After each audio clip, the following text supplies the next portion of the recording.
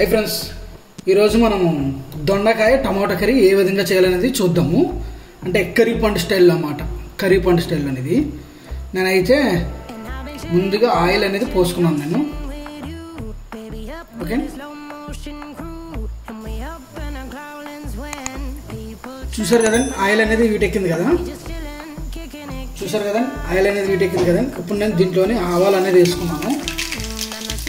దీని తర్వాత జీలకర్ర అనేది కూడా వేసుకున్నాను. ఇప్పుడు ఒక 2 మిరపకాయలు, కొద్దిగా కరివేపాకు. ఇప్పుడు నేను ఆనియన్స్ అనేది ఈ టైప్లో కట్ చేసుకున్నాను. ఇప్పుడు ఆనియన్స్ అనేది వేసుకున్నాను.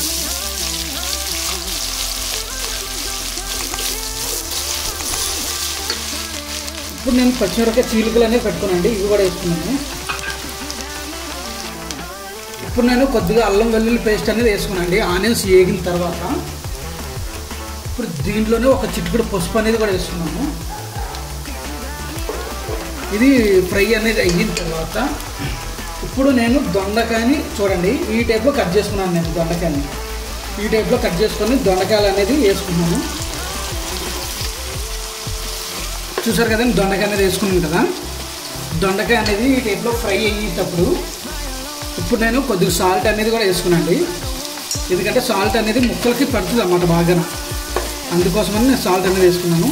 ఇప్పుడు నేను మూత పెట్టుకొని ఇది మినిమం నాకు తెలుసుండి అయితే 8 నిమిషాలు టైం పడుతుంది. గుర్తుంచుకోండి, 8 నిమిషాల సేపు 2-3 సార్లు కలుపుకోవాలి. చూసారు కదండి ఇదైతే నాకు ఉడకడానికి 8 నిమిషాలు టైం పట్టిందండి. ఇది నాకు చూసారు కదండి 8 నిమిషాలు అన్నమాట. ఆల్రెడీ 75 to 80% మొత్తం దొండకాయ మొత్తం మంచిగా ఉడికింది. ఇప్పుడు నేను టమాటాని ఈ టైప్లో కట్ చేసుకున్నాను నైస్గా. మీరు కూడా ఎట్లయినా కట్ చేసుకొని వేసుకోండి. కొద్దిగా తొందరగా ఉడుకుతుంది, గ్రేవీ అనేది కొద్దిగా ఎక్కువ వస్తుంది.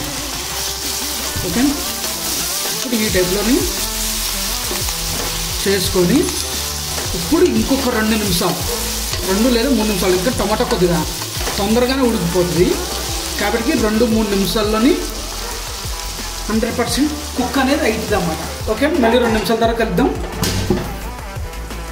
చూసారు కదండి మనకి 2 నిమిషాలు అనేది అయ్యింది. ప్లస్ దొండకాయ మంచిగా ఉడికింది, టమాటా కూడా బాగా ఉడికింది.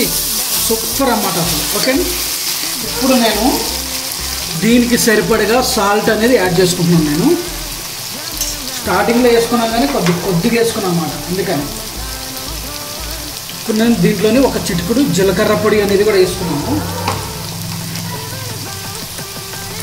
ఇప్పుడు ఒక టీ స్పూన్ ధనియాల పౌడర్ అండి. ఈ 2 మీ ఇష్టం, మీకు ఇష్టం ఉంటే వేసుకోవచ్చు, లేదంటే లేదు. నేను ఒక డిఫరెంట్ టేస్ట్ కోసం అని చెప్పి నేను వాడుతున్నాను. నేను ఇప్పుడు ఒక టీ స్పూను మిర్చి పౌడర్ కూడా వేసుకున్నాను.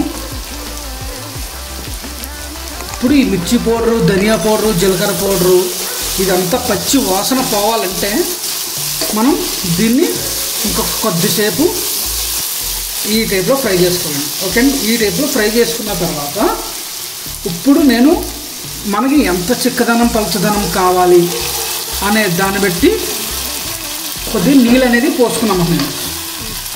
ఓకే, చూడండి నేను ఈ టైప్లో నీళ్ళు పోసుకున్నాను కదండి. ఇది ఇప్పుడు నాకు కొద్ది పలుచుకుంది.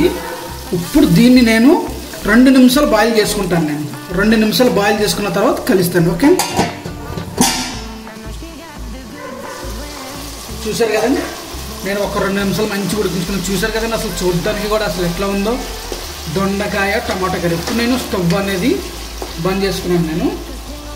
ఓకే, ఇప్పుడు నేను ఒక సర్వింగ్ బౌల్లోని నేను తీసుకుంటున్నాను. నేను దొండకాయ టమాటా కర్రీ చూసారు కదండి ఎంత అద్భుతంగా ఉందో అసలు. మీకు వీడియో నచ్చిందా? నచ్చితే ఒక లైక్ చేయండి అండ్ షేర్ చేయండి. సబ్స్క్రైబ్ చేయడం మాత్రం మర్చిపోమాకండి. దొండకాయ టమాటా curry point style. Okay, next వీడియోకి వెళ్దాం. అంతవరకు బాయ్.